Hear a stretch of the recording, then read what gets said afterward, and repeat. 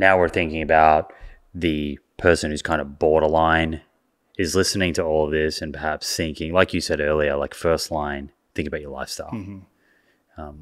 Nutrition, sleep, exercise, these things come to mind, supplementation.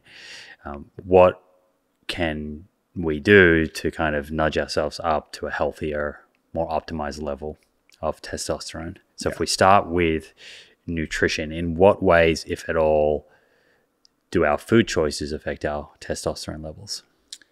I think they do, specifically in the micronutrients, probably more than anything, because as we just talked about, you need cholesterol to produce, but we can make cholesterol ourselves. But micronutrients are very essential, so zinc, magnesium, selenium, vitamin K, vitamin D, all of these micronutrients are probably very important. A lot of people have a micronutrient void diet. So I would start first with really trying to get in your micros. I usually recommend like Chronometer, and then have certain ranges that I tell guys to put in and try to hit those. And if you need supplementation, you can do that. The actual macronutrient or the food choice, in my opinion, doesn't argue. I mean, there will be people on either side of the aisle that are going to argue, that no animal foods will boost it and no plant foods, high carb, low carb.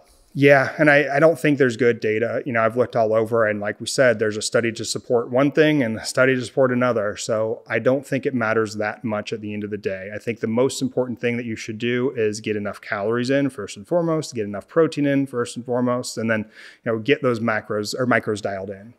So you say calories. Does energy restriction, being in a calorie deficit, does that affect testosterone levels? Absolutely. Yeah. So you see a lot of the natural bodybuilding guys who get, bone dry, like super low fat, and they have very low calories. Their levels will be like damn near zero. They get so low. It makes a lot of sense. You're, from an evolutionary standpoint, you're probably not in a good place to reproduce if you don't have the calories essential to be a good provider. Kind of similar to a woman who's over-exercising, under-fueling, and develops amenorrhea. 100%. Yeah, I saw a marathon runner recently who did like these back-to-back marathons, and his testosterone was like double digits, just awful. He felt terrible. So we just get him back on a good nutrition and back off the exercise, and it'll usually go back up.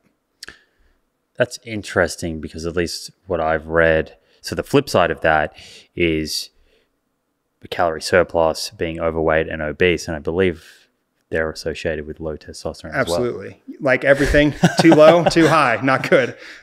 So yeah, this is a more common thing is, energy toxicity, essentially, through a lot of pathways, one of which being insulin. Very high levels of insulin is actually kind of inflammatory and disrupts the hypothalamus and the pituitary. So we can have insulin resistance occurring in the hypothalamus first. And there's some papers that say that insulin resistance starts in the brain, which is very interesting. And one of those is that it reduces LH and FSH output.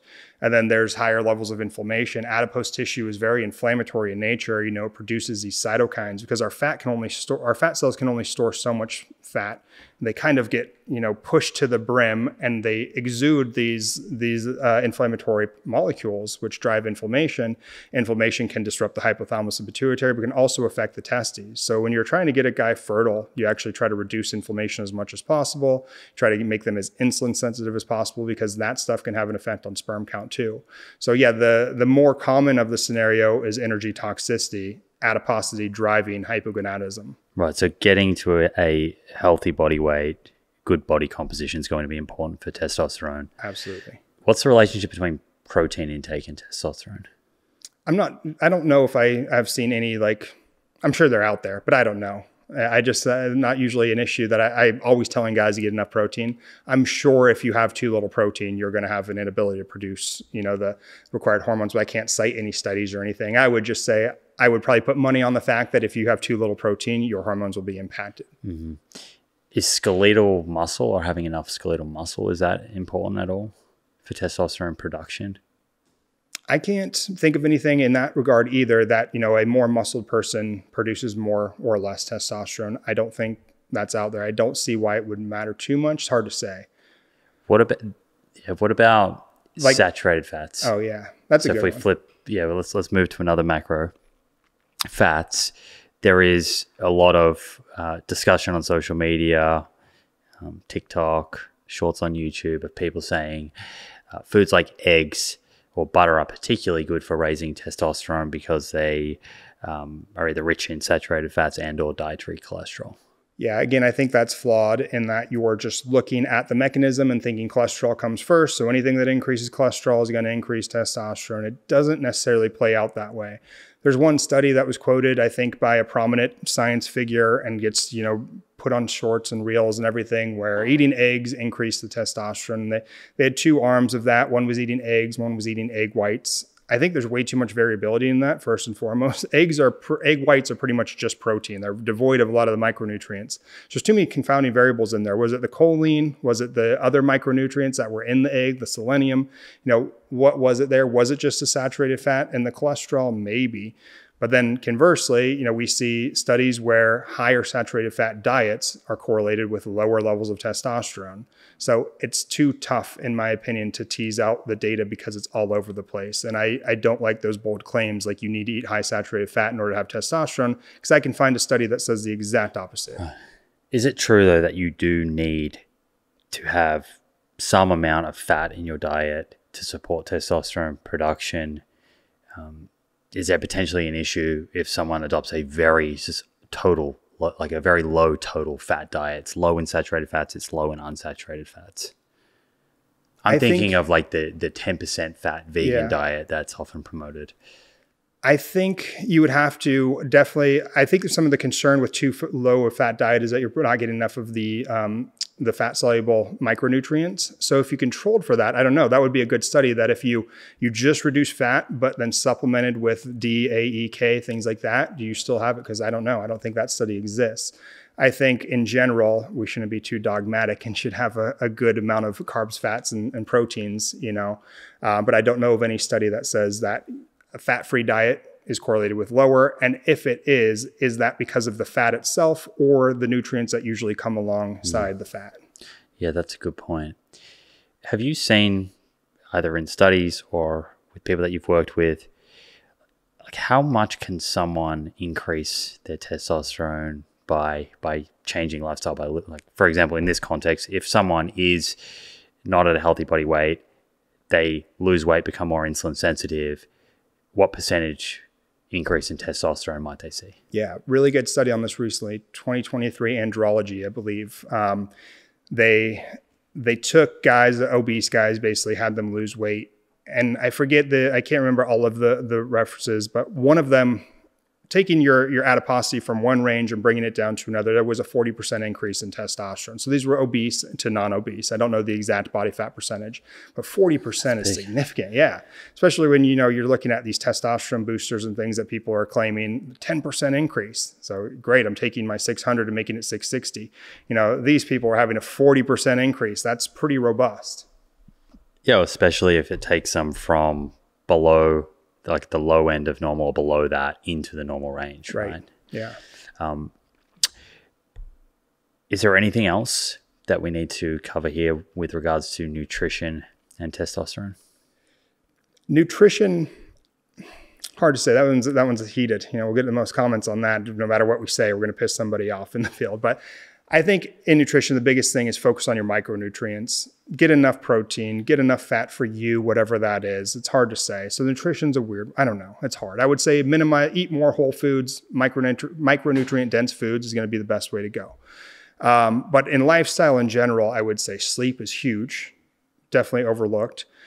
Psychological health is really big and something that I really try to work with people on, both psychological and spiritual health, because all of these things will skew your levels really significantly. So when people aren't dialed in, if they're not, I tell them, like, we need to check off every box, and really check off every box. A lot of people say, I'm good, but they're not, their diet's not good. And they're telling me they're good, but I'm like, dude, I can see you're insulin resistant. Like, your diet is not good. We need to work on this. We need to check off all these boxes before ever thinking about testosterone. Where it becomes difficult is there are guys who have tried everything and they're hitting a wall because their levels are so low. And what do you do with that guy who doesn't have the motivation, the drive to get up off the couch and do the work needed because his testosterone is so low? In my opinion, I think that's something where an intermediate like enclomiphene for a short period of time can be really good. Or maybe they do need TRT. It's hard. It's really hard. It's a tough discussion. Right, just to get the wheels in motion. Exactly. You mentioned sleep. is there an optimal amount of sleep? Is it the time, the duration that someone's getting every night? Is it sleep quality? There's studies that have looked at this and sort of tried to tease out what's most important when it comes to our sleep behaviors and testosterone. All the above. I think the time, the duration, the time you go to sleep seems interesting for hormones. Not so much testosterone, but growth hormone. I think you had Kristen Holmes on, right? Is that her name? Kristen? No. Wait, what's her name? Okay. You were on hers, on the Whoop podcast. Yes. Is there? Yeah.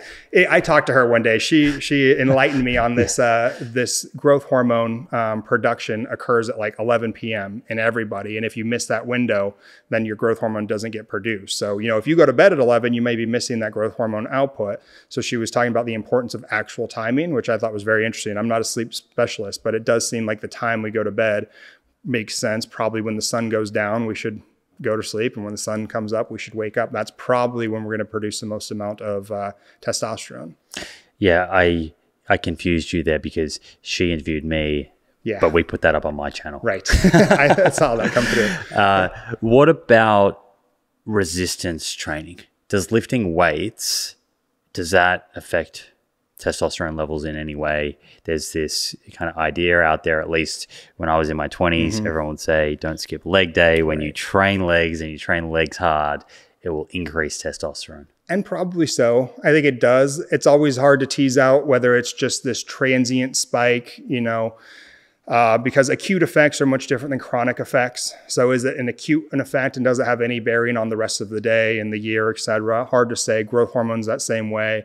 Then you're getting the increase in growth hormone and IGF-1 acutely, not really necessarily long-term. But I think in general, it's a good recommendation to do some resistance training. You probably will have optimal hormones if you do. What about testosterone levels over the course of a day? When we wake up, are our testosterone levels the highest for the day and then they gradually go down, or what does it look like across a day? And does that affect when we are strongest and therefore the time of the day where we can perhaps get the best workout in? Possibly, yeah. I mean, to answer the first question, it's producing what's called a diurnal rhythm. So that means the most of the testosterone is produced right when we wake up. So you'll have the highest number when you wake up, which is also the best time to get tested. I think you could make an argument for the opposite too, because you might want to see it when it's at its lowest. But your endocrinology usually says test first thing in the morning because that's when it will be its highest.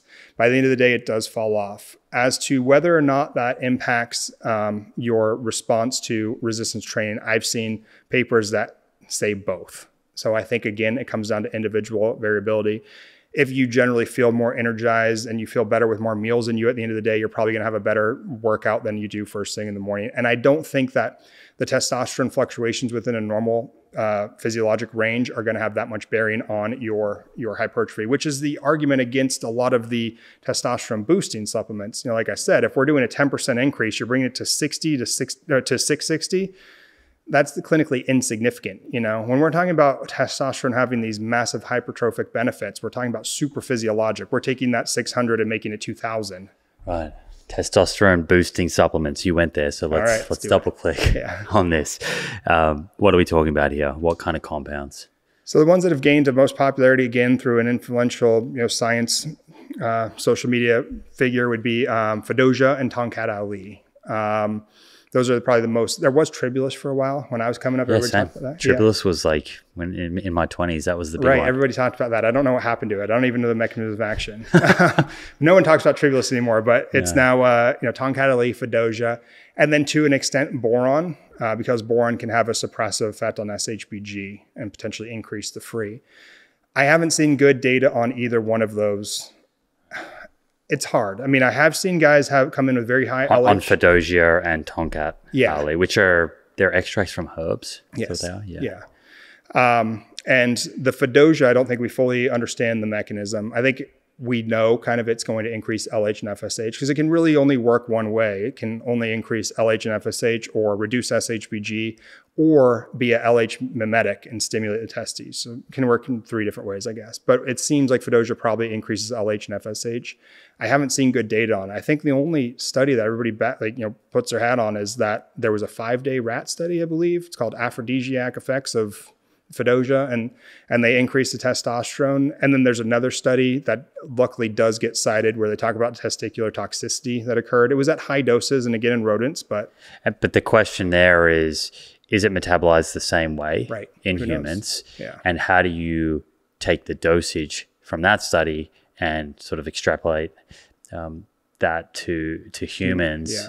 And so there's no human data that you know of that looks at safety? Fedoja, no, not that I have found. Interesting. Yeah, but Tongkat Ali does seem to have some pretty good studies. I know one time we were talking, you sent me one. That was a really good study done with the forearms. I don't know if you remember that. So I think they had like a control group. They had a group that was taking Tongkat and exercising. And then, but it was interesting because at the end of it, it seemed like they only got an increase if they were exercising. Right. Which they didn't do an exercise only group, which I wish they had that as an arm, because that would tell us, was it just the exercise that increased the testosterone? And what was it, like a 10%? Yeah, it was 10%. Yeah, so again, so insignificant in my opinion. I would not waste my money on the 10% increase in testosterone. It's never going to be enough to feel it.